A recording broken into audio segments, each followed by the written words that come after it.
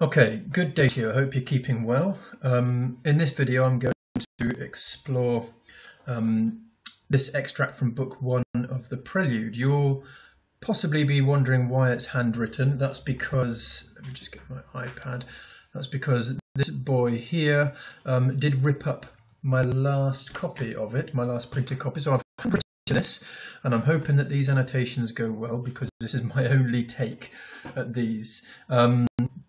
But basically, this is the poet Wordsworth recollecting what happened to him when he was a child, when he stole a boat and rowed out into the middle of a lake, got scared by a distant mountain peak, rowed back to the shore, and then was left with a very troubled sense of how powerful nature is. So I'm going to zoom in a little bit on this first sentence or so and just dive straight into annotating.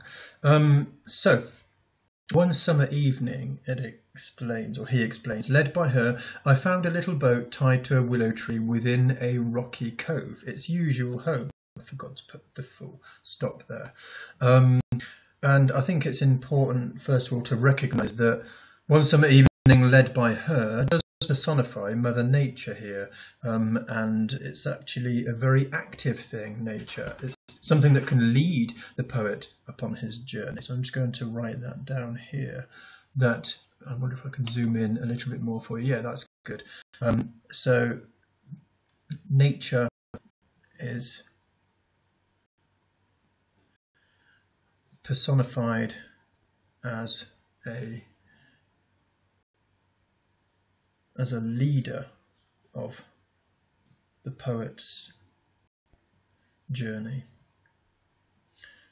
And this is important because it does show that when you think about nature, you might think of it as a passive thing, as something that's just there that we experience, but actually it's not. It's an active thing. It's an active force upon humans. So this is significant.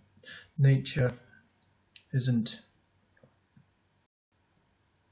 passive, rather it's an active force upon humans. Important point. And when we look at this little boat, one summer evening, led by her, by nature, I found a little boat tied to a willow tree within a rocky cove, its usual home. And when you think about a boat, it does help us as humans surmount something natural like a river, a lake, or the sea. And so it's an unnatural object, in fact, that we have contrived. But still, here, it's belittled, it's made small, and it's still controlled by nature. Nature will take it away if it's not tied. Nature is also what anchors it to the bank here, is the willow tree. So I do feel the need to pick up a black pen here, and an irresistible urge has overcome me just to draw a boat. A bit of a rubbishy boat, it turns out. However, there it is, and it has an oar over one side and an oar over the other, and make sure that it looks like it's at least on water of some kind. So there's my little rowing boat, and it is significantly tied to a willow tree. So it is a natural object that is holding this in place. So willow trees never look like that. In fact, willow trees are more likely to do this because they frond themselves into the water. However, significantly, it is tied to a willow tree. Now, my annotations aren't all going to be pictures here, but I will explain what I mean here, that a man-made object is belittled. It is made small with the word little there, and also and held fast by a natural object, that actually here nature already has power over humans, in a sense. Very early on in the poem, I've actually used my drawing pen, and I should have used my green pen, but never mind. So just reading down from this, straight I unloosed her chain and stepping in. This means unhesitatingly. I untied her and stepped right in. I pushed from the shore. It was an act of stealth and troubled pleasure. And I'm going to just highlight this point here, this troubled pleasure.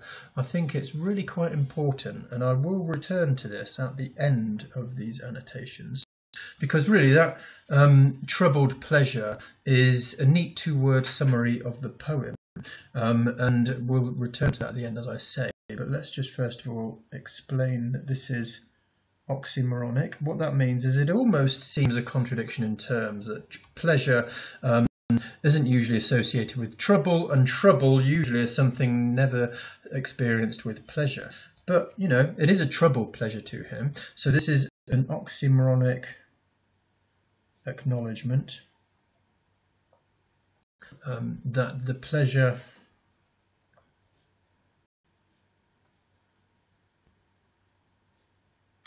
of a nighttime row is lessened by the stealth and by crime, because he's had to nick this boat. But I will return to this at the end. This troubled pleasure, this oxymoron, is actually something that is significant at the end, especially. It's almost foreshadowing. Anyway, nor without the voice of mounting echoes did my boat move on, says the poet, leaving behind her on either side small circles glittering idly in the moon until they melted all into one track of sparkling light. And these are interesting verb choices here, the melted and the glittering. These remind us, I think, of how nature again is an active force. That these let me just write this clearly, that these verbs glittering and melting or melted, they early on begin to develop the idea that will be built upon later on, that nature, and you'll notice that I'm using a capital N for nature throughout. That's because it's a proper noun. Wordsworth means it as a proper noun. I mean it as a proper noun. It's something like a name for something bigger than the natural world. That nature has its own force. That it's not passive, it's active, it's alive. It's not passive, it's active and alive, exclamation mark. And those reflections melted all into one track of sparkling light. But now, like, when I was copying this down, I clearly didn't remember that like has an E on the end of it. Like one who rose, proud of his skill to reach a chosen point with an unswerving line, I fixed my view upon the summit of a craggy ridge, the horizon's utmost boundary. Far above was nothing but the stars and the grey sky. I'm just going to again just escape into a little bit of drawing here, just to make sure that it's easily understood exactly what is going on here, because it is imperative that you understand how the perspective of the boy affects the understanding of the poem. So I'm going to draw a craggy ridge here. This is, believe it or not, just a little craggy ridge, a craggy steep, he later goes on to say. And if you ever go, or have you ever been to the Lake District, you will know the sheer majesty of the landscape and how such heights of the lakes just seem to be inaccessible. I mean, you know, it's obviously worth running and walking up these mountains, but you can hear my dog barking there. It's rather annoying. And usually these lakes that we row out into are surrounded by trees. These are trees. I'm just drawing some quick trees here. And then the margin of the lake, very awkwardly drawn in. And to make it clear that this is water, I'm just going to draw some lines here to show that this is a lake. And if you could, well, perhaps actually I could just right here, craggy ridge. That is the craggy ridge right there. And I could maybe put down here just where Wordsworth stole the boat from, known in the poem as a rocky cove. There is a little arrow to the rocky cove where he stole the boat from. And looking at, I imagine now, a little Wordsworth, there's a rowing boat. Believe it or not, if I can zoom in even more, that there is a rowing boat, and in it I've got a little Wordsworth, and this is near the beginning of the poem, so a little arrow there, and I will write Wordsworth at the beginning of the poem. And he is rowing proud of his skill, so rowing proud of his skill. So there he is, tiny weeny little Wordsworth, and looking up from his point of view, I'm going to use a red pen to show the extent of his vision there.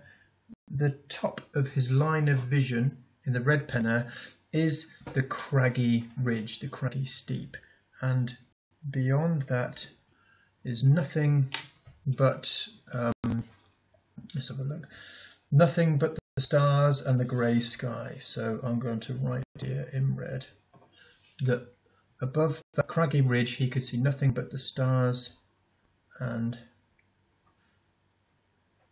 the grey sky.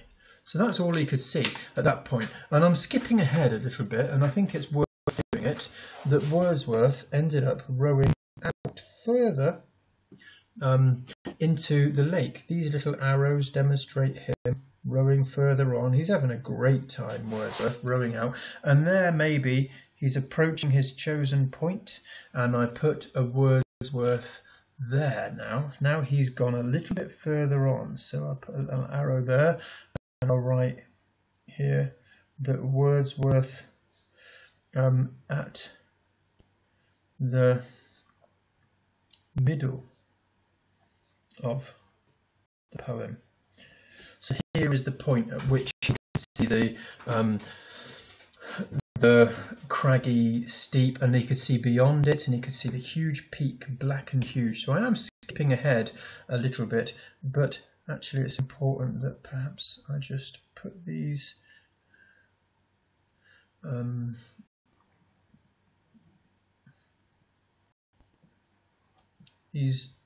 extra little bits of the landscape that he didn't see before. So here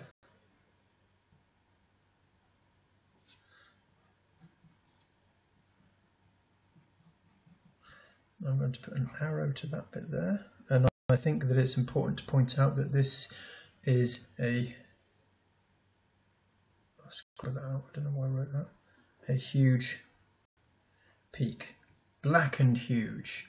And the reason that it appeared to rise up from Wordsworth's point of view is because from over here he could see, I'm drawing his line of vision, he could see beyond the craggy ridge, and now he can see the craggy, the peak, black and huge. And so from Wordsworth's point of view, right here in the other side of the lake later on in the poem, he now can see this peak. And the further out he goes, the more this peak seems to rise up above him from his point of view. And it would tower up above him. So I just wanted to make this clear, really, that this whole point, you know, that it's not just some kind of growing mountain like some animation, that it really does appear to rise up just simply because of his perspective there. So I'm going to zoom out and we're going to dive back into the language here. So he is, as he says, proud of his skill. I'm going to put a little box around that because I've drawn a picture one side. I'm going to have to annotate on the other side, so I'll draw a little arrow there. This proud of his skill, this somehow I guess elevates his power, or actually human power, to conquer and surmount nature. This natural obstacle, the lake, it is something that he uses a man-made boat to row across. So he is proud of this. This pride is possibly one of his problems. So I'm just trying to make sense of that. I think elevates is the important word here. That this elevates human power to conquer nature. And that to surmount this lake, to surmount the lake, this natural obstacle, the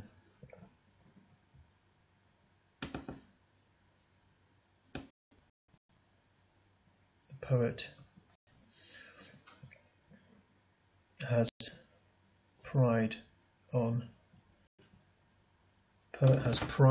his side. He really does. He's okay. He's proud of his skill to just reach his chosen point.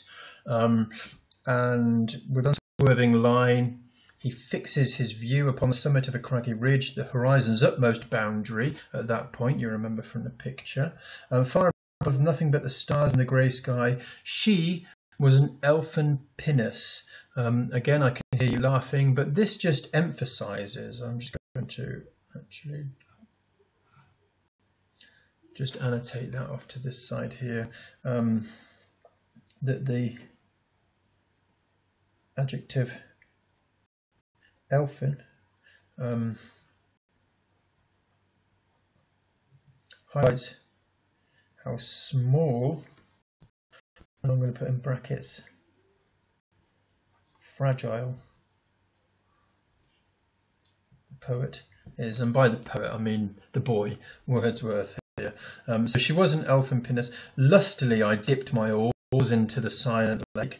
This adverb, lustily, I think actually adds to that previous point up here, that that it betrays his sense of his own strength, his own vigour, that he's equal to nature. So it adds to his pride. So let's just add on to this point that to surmount the lake, the poet has pride on his side, and this is reinforced with the adverb. It is reinforced with the adverb lustily, and I'm just going to write down something like this. It betrays, let's think, what does it betray? It betrays Wordsworth's sense of his own strength. his own vigour and strength to equal nature. So, you know, like, he's proud of his skill. He can get across this lake. It's only a natural thing. He's in his man-made boat, and he's got this man-made skill, and he's proud of it. And also, he can dip his oars into the silent lake lustily. That means that he has got his own vigour, his own strength, perhaps rivaling that of the natural obstacle in front of him. I dipped my oars into the silent lake, and as I rose upon the stroke, my boat went heaving through the water like a swan.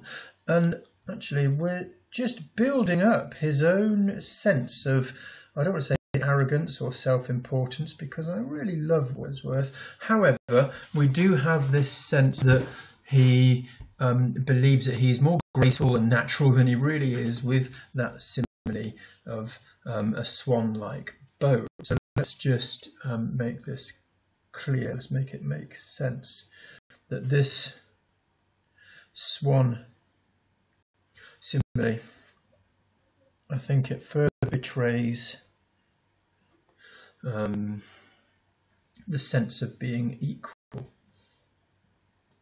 the sense of being equal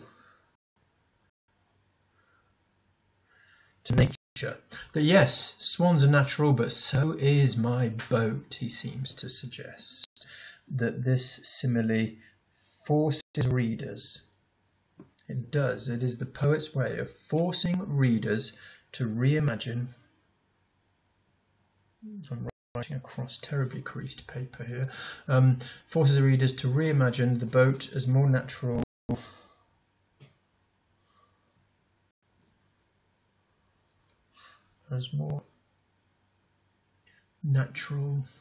and graceful. I think swans are known for grace. But this is a boat, graceful than it really is.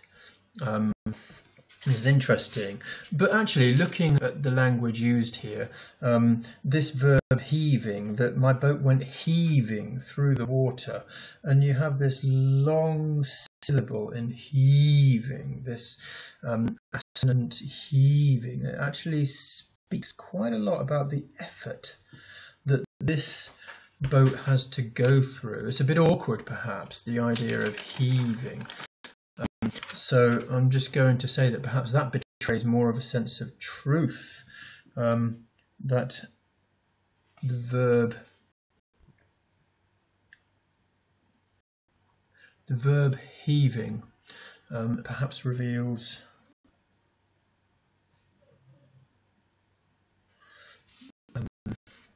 more truth of awkward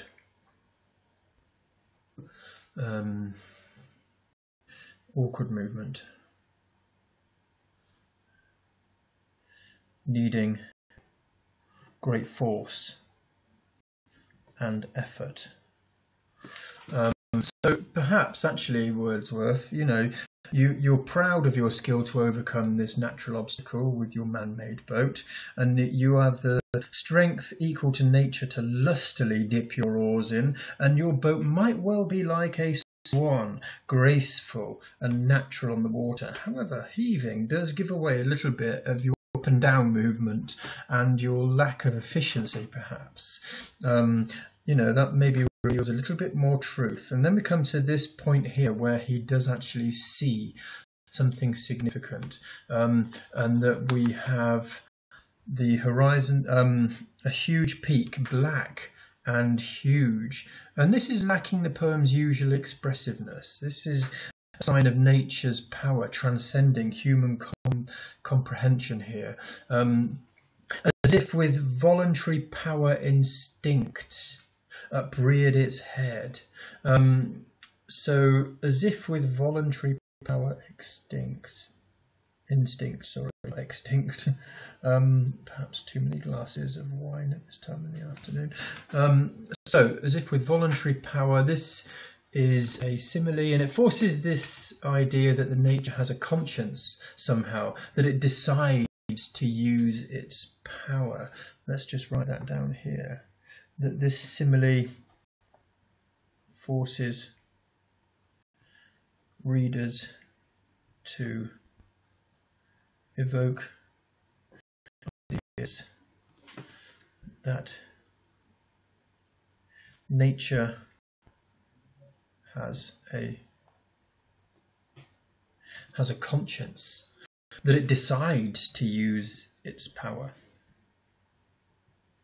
It decides to use its power, as if with voluntary power instinct. It upreared its head, and here we have like an example of personification, because really this this mountain does not have a head. This is personification. I'll write that down here before I lose hold of the word. So this personification depicting nature as somehow monstrous, I think. Nature as monstrous. It has a head, and it's a scary one at that. So we've got sort of two examples of imagery here, this simile and this personification, forcing us as readers to think of nature as conscious and deciding to use its power, and also as something that's monstrous and therefore scary with its power. So, you know, like from both of these ideas, we can come up with, that's a bit of a rubbish arrow, we can come up with this idea that the power of nature is obviously potent, that means powerful, and it's threatening,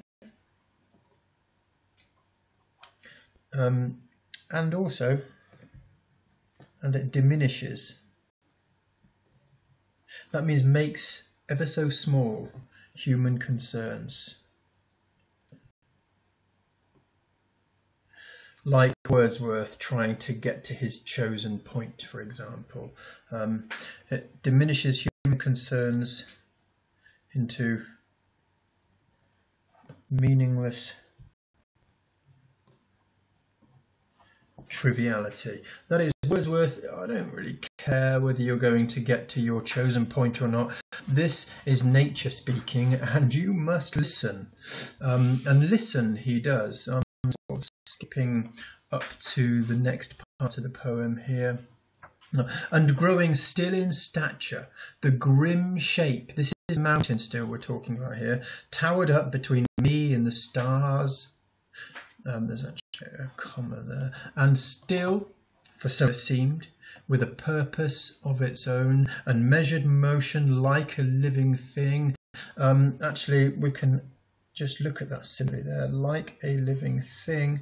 I think we've already covered this point, actually. I'm going to put a star there, that describing this mountain like a living thing, I'm going to come back over here and say that actually this refers to this. So actually these similes, I'm adding the S there, we've got two of them now. These similes force readers to evoke ideas that nature has a conscience, because up here we also say like a living thing.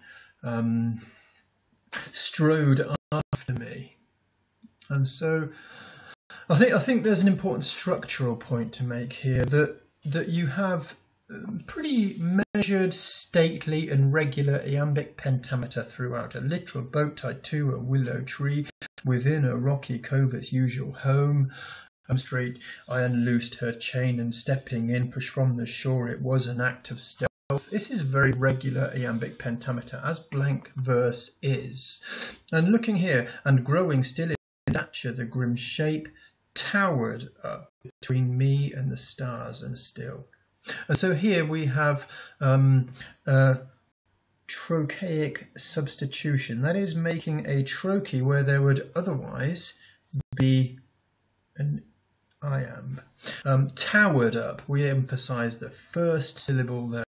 Towered up between me and the stars and still. For so it seemed with purpose of its own. We're back to iambic pentametrics here. And measured motion like a living thing strode after me. And so those two syllables there, strode after me. This is a spondee, two stressed syllables. The poet here uses two substitutions, one trochaic and one spondaic, to draw attention to the nature's huge size and menacing intent and the way that it chases after him. So I'm going to write or annotate that in as much sense as I can up here. So towered is a trochaic substitution.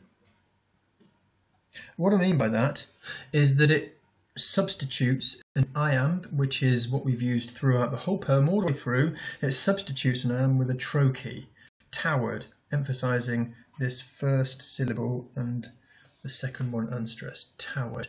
And also we have strode after, strode after, and so we have these stresses here. Strode after is the two first syllables you can call a spondee, so that is a spondaic substitution. And both of these, I think if I just put a little bracket there actually, so towered and strode after, these disrupt, let me just try and make sense of this. These are disrupting,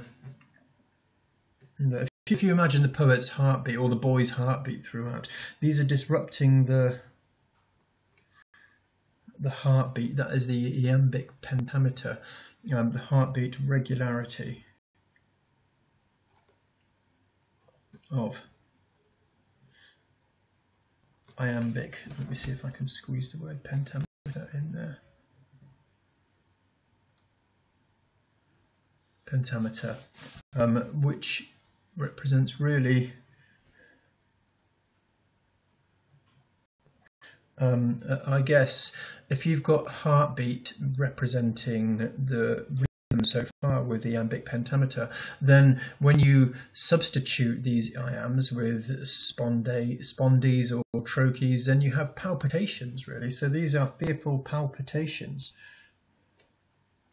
These are fearful palpitations. That is something that's not in the normal rhythm of a heartbeat. Fearful palpitations from sensing nature's, well, towered, huge size, and strode after me. So nature's huge size and strode after it, menacing intent. So menacing intent.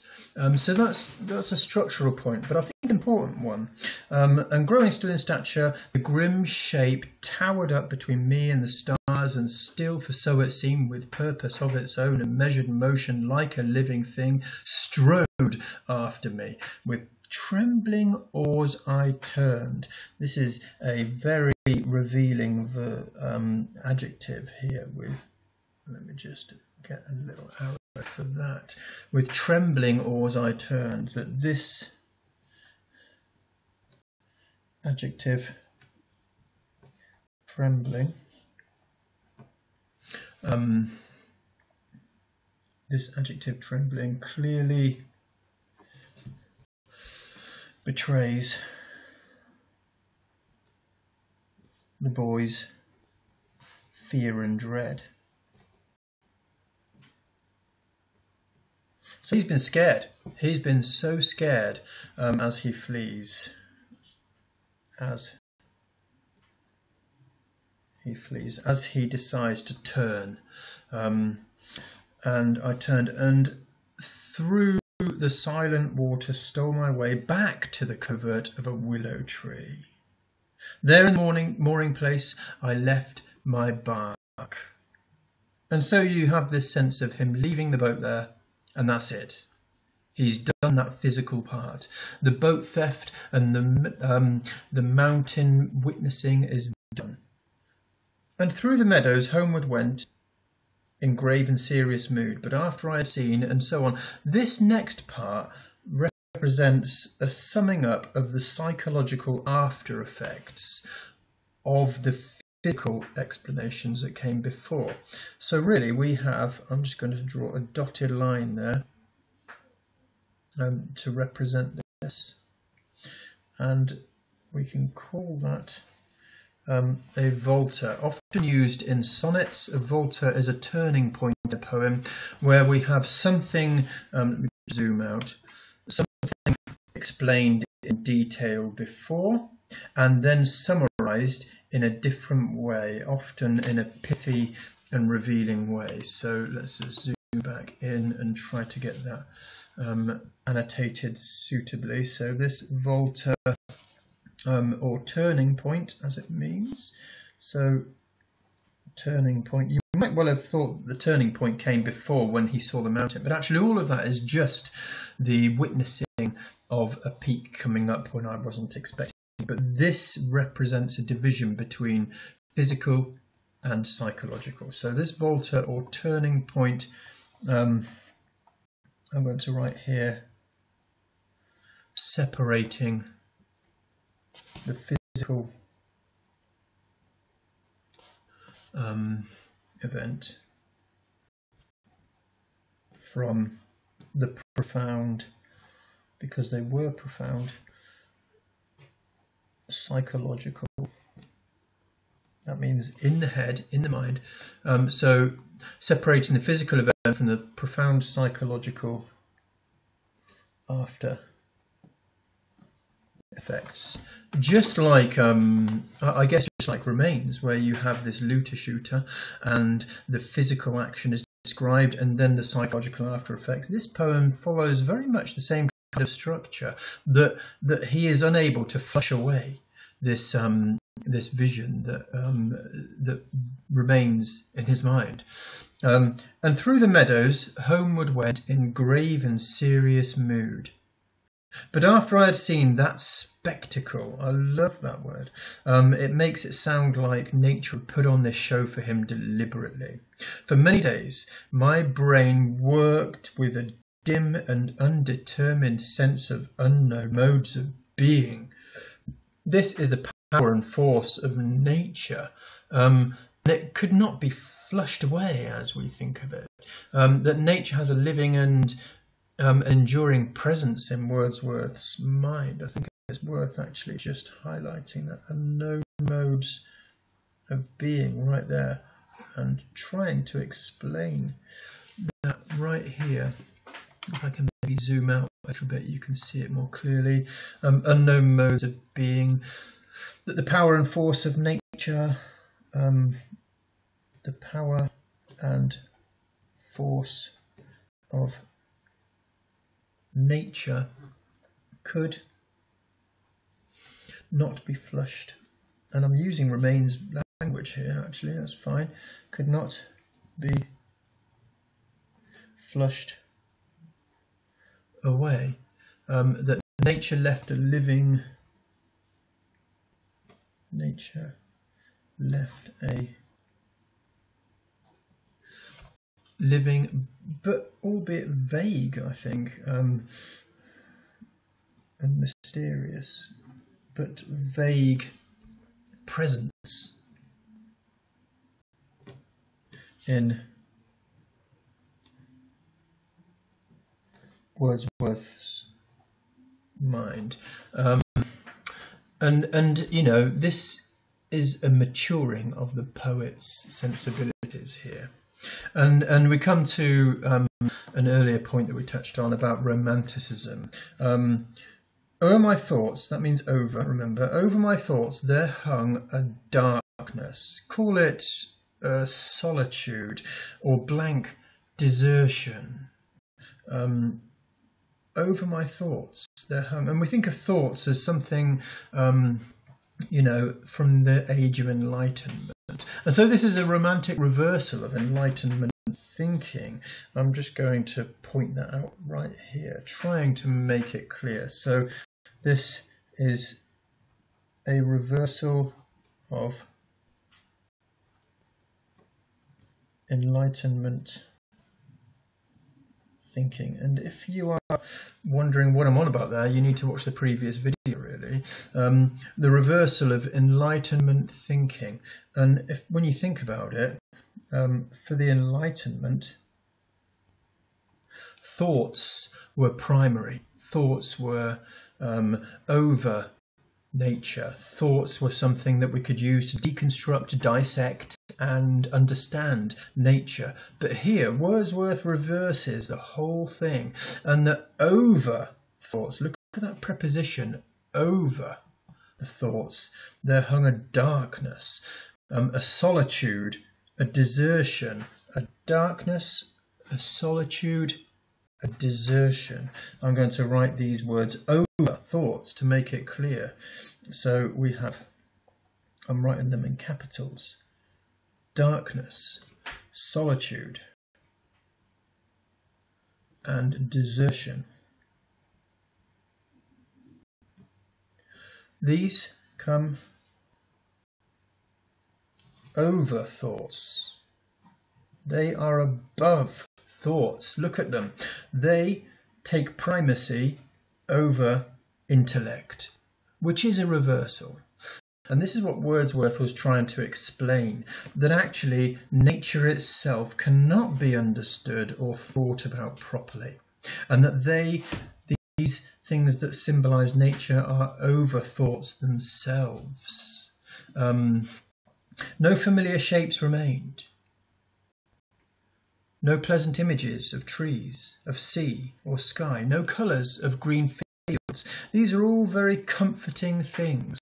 Let me just get this in a little bracket there if I can, and colour in a little arrow there.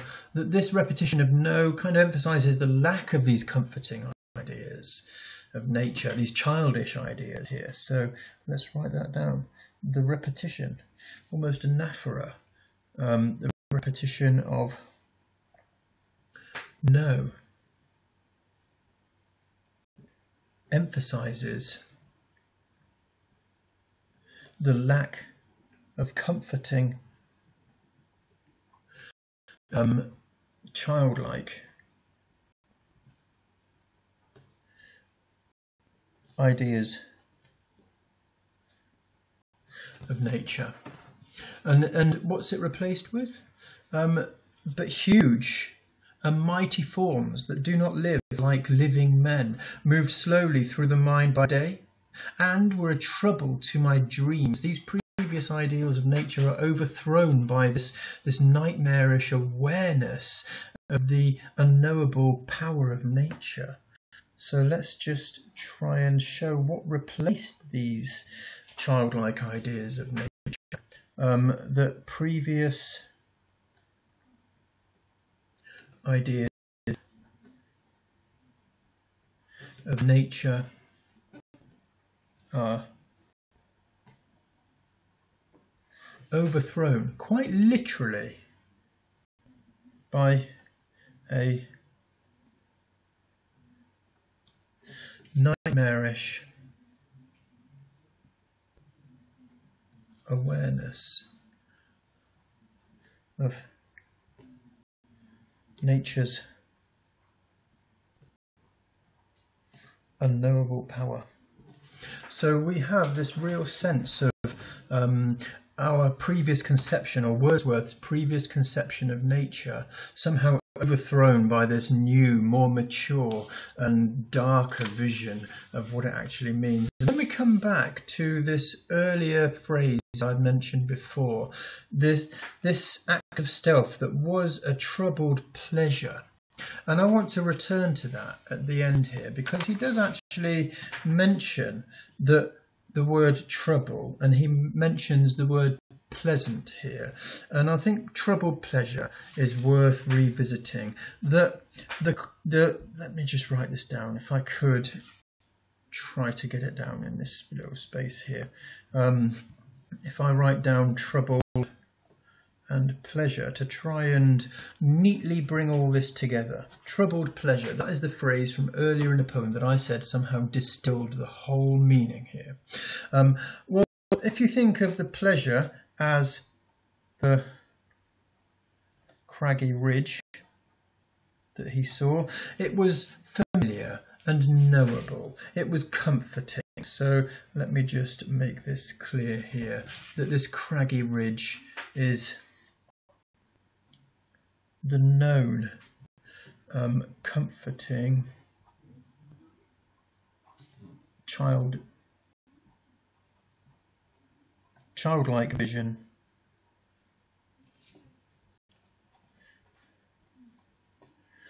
of nature. And we have images of, and then I think he lists, well, we have the trees. Let me look up, what have we got? The trees of sea, of sky, of fields. These are all very comforting, and these are all a pleasure, and they are all represented in a sense by this craggy ridge. This is me drawing these ideas on a craggy ridge. This is a craggy ridge that I'm looking at, this craggy ridge right here. And the troubled part, I'm going to draw behind it a peak, black and huge. This seemed to rise up behind. This seemed to emerge once he had that voyage of discovery. And this troubled is actually, I would have written it belief troubled, but I won't now because I've not got room. I'll write here the peak, black and huge. This represents the troubled part of the equation, and this is the unknown, uncomfortable, the unknown, the uncomfortable, majestic nature. And that is characterized by those more vague words, because they're beyond conception, they transcend it. Words like forms, like darkness, like solitude, words like desertion. So this is what we have. And actually, if we could just sort of personify a little bit this peak. There we go, it's personified now because we have some kind of craggy ridge with a face on it. So I'm hoping that that makes some sense to you. If your annotations look suitably similar, let me just square this off, and hopefully you can understand the language a little bit more. Now, regarding the comparison ideas and the form and the structure more formally, I will go through those in a later video, but thank you very much for watching. Goodbye.